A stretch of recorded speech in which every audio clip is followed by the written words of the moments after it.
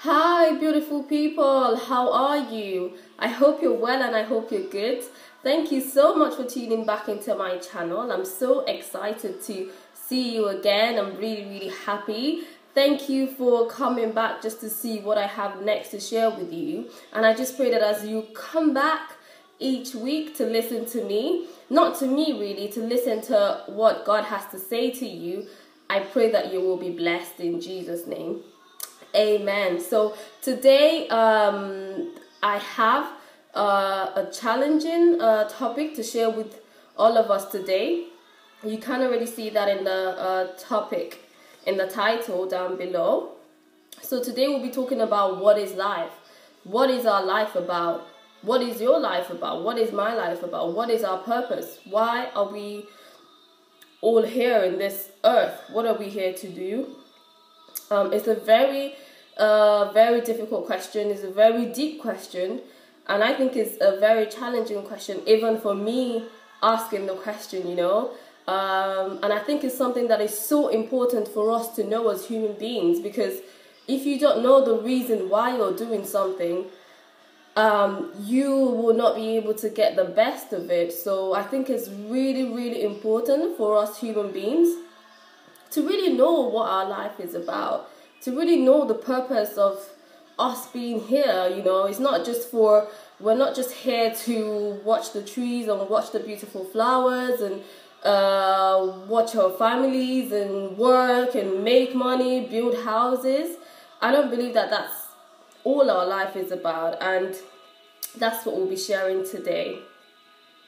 So to start with, I think and I believe that the best way to find out the reason of something is to go right back to when the idea came about, and just to go back to the beginning.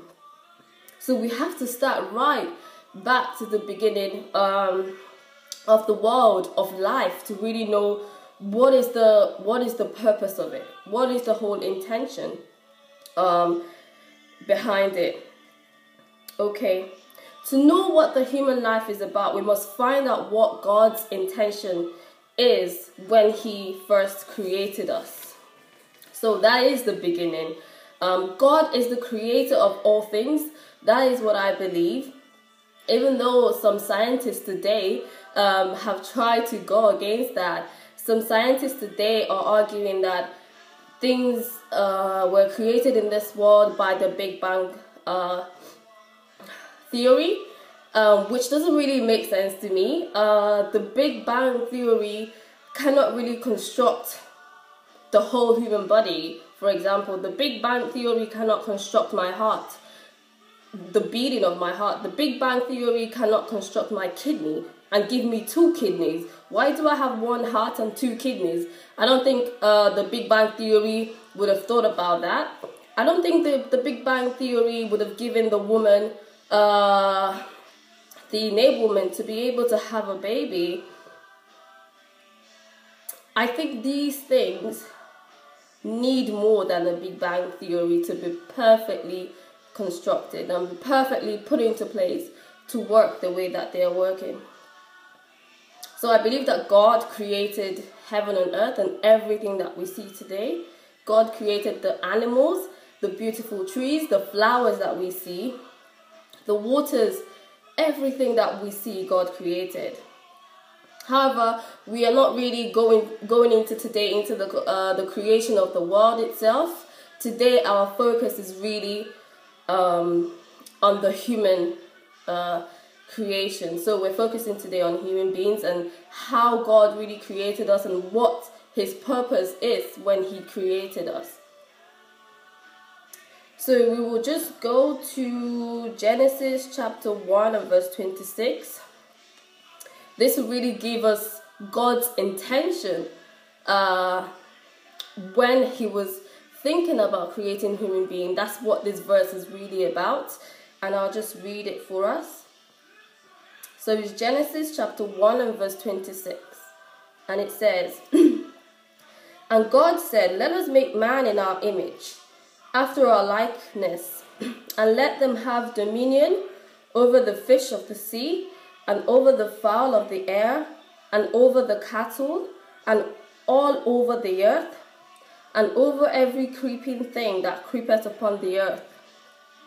So I'll read that again. Genesis chapter 1 and verse 26. This is God's intention. This is what God was thinking about even when he created man. He said, and God said, let us make man in our image, after our likeness, and let them have dominion over the fish of the sea, and over the fowl of the air, and over the cattle, and over all the earth, and over every creeping thing that creepeth upon the earth.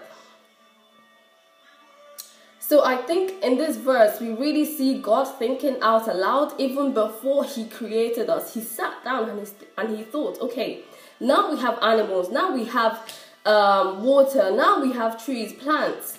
Who is actually going to take care of this? Because I'm not going to live here on earth. That's what God was thinking about. So this is God really, really thinking out aloud. And then we see in verse 27 and verse 29 of the same chapter, Genesis chapter 1, we see God actually bringing into action his thoughts. So first God sat down and planned. So your life is not really, a coincidence, because God already thought about you. He thought about you. He thought about what he wanted you to do. He thought, okay, I want to make you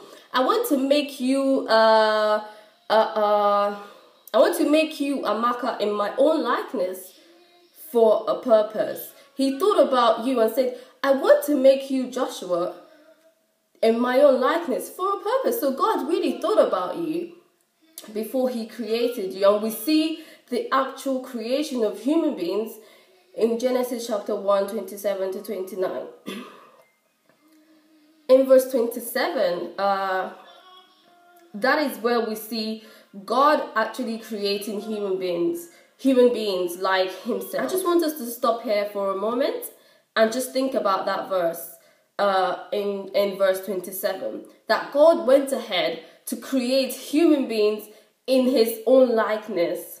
What does this tell you about your life? That God now sat down and created you in his likeness to be in this world. What does that tell you about your life? I will share what it tells me about my life, and I hope you will share yours in the comment section below. I would really, really love to hear to read your comments. I can learn something from them. I also need knowledge as much as you need knowledge, and I also need to learn as much as everybody needs to learn, because we are here in this world to learn. Everybody still has something new to learn, and I would really, really love your inputs in the comment section below to just share what that tells you about your life, that God then went ahead and created you and me, human beings, in his own likeness. What does it tell you about your life? So back to the topic. That verse and that line, that God went ahead to create me in his likeness, tells me that God created me and put me upon this earth to be his representative, to be an ambassador. He made me just like him. I have the same thing that he has. He made me just like himself. He saw me fit to be a suitable representative here on earth. And that is what my life is all about.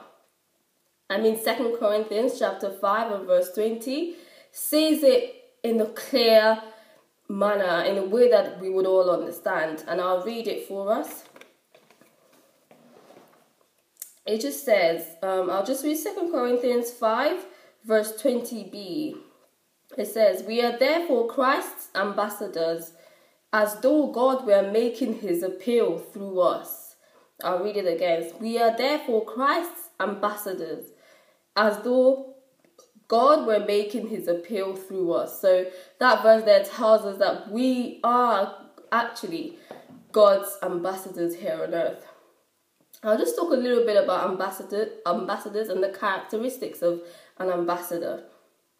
An ambassador is not voted in. An ambassador is actually appointed by a state or a government or by a person. An ambassador is not committed to their own interests, but is committed to the interests of the state or the government or the person that appointed them. An ambassador is covered by the state or the person who appointed them. So therefore, they don't have to worry about anything. They are covered by the person who appointed them or the government body that appointed them. I'll leave you there to relate these characteristics to God, who is the person that's appointed us representatives here on earth.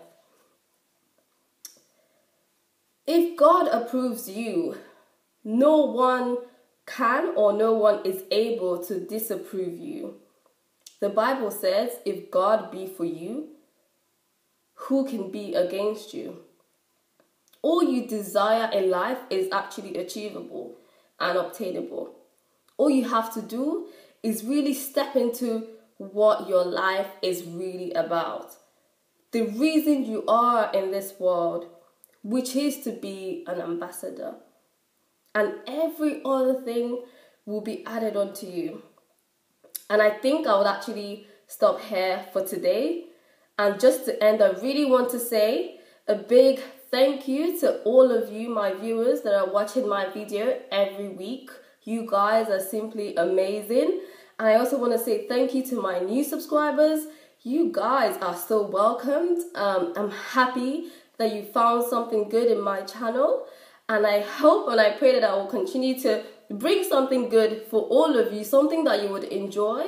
And like I've said in my previous videos, if you do have any topics that you would like me to share or discuss about in my channel, please do leave them down below, or you can also send me a message. I think you can find my email address on the about of my channel. I think the email address should be there, and you can get in contact with me and I can share what I think on my channel. So please do that. And thank you so much, and I hope you have a fantastic week. God bless. No matter what you're going through,